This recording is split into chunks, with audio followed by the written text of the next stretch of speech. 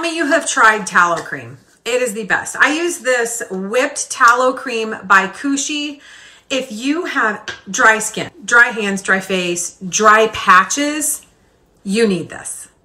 A little goes a long way, and you just massage it into your skin.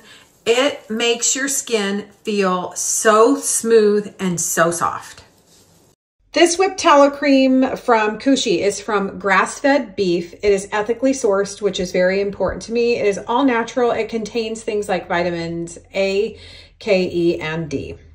This also has lavender essential oil, so the smell is great. I heard from so many of you the last time I shared this that you loved it. So I'm going to put a link here because I do still have a code. Danelle15 will get you 15% off. Okay, I'm now currently in a panic. You know, the tomato situation. We keep seeing this like all over down here, and Deb blew off the roof. So we thought maybe it was just dust from the roof. But this is up here too. So obviously, when you do this, it doesn't come out. If some... Is something eating it? I am going to be so sour. I don't see any bugs. We don't see Japanese beetles. And why is this day different than the other day? Being sour.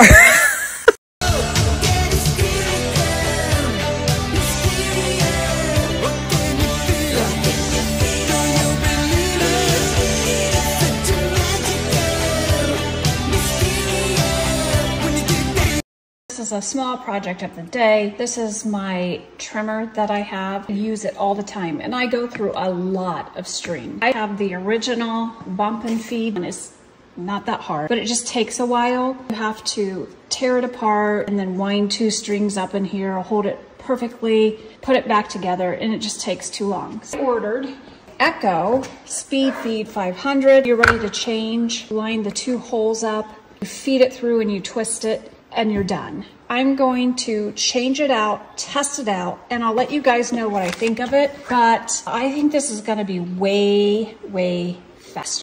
Look this up on YouTube as I do anything that I don't know how to do. Tear this apart. You just push these in. You're supposed to push it with through the small hole. My lovely bride is calling me. She made lunch.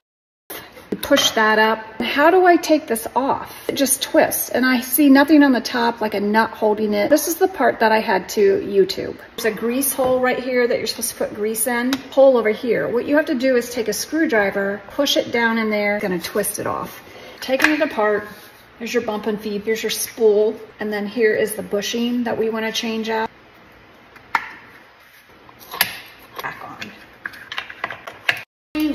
String in here. It's the Echo Black Diamond. It's kind of different, saying that I can put 40 feet in here or 27 feet of the Black Diamond. A lot of string, so I'm hoping it will last way longer than in this spool. We're gonna feed it and see if it's as easy as they say it is. Line up these holes with the arrows, and you're supposed to be able to feed it straight through. That, and then we're just going to divide it in half, and all you have to do supposedly is just twist this, and there you go. Now I can't wait to try it out to see how it works.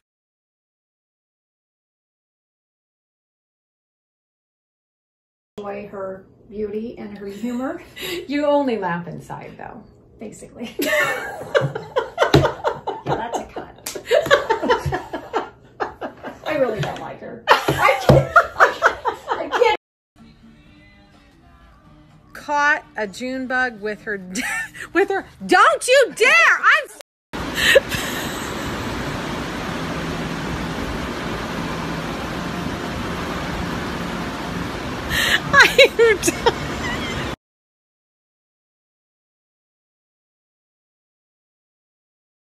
The wiring is done. He just got done today. So you can see the wire sticking out. The next step is next week, the guy who is going to do our front porch, our addition, the sunroom is going to come and fill the holes with concrete and make a pad. And then Deb and I will be setting up the lampposts in all the locations. The lampposts that we have had that we were going to use, except we need all the innards, we need the globes, we need like lots of stuff. We found back in November or December on the marketplace 6 lamps that are complete for a great price. So we said we wanted them. He said that he will get someone to remove them and then we can take them. I am still trying to get that date set. So I guess what we're going to have to start singing again.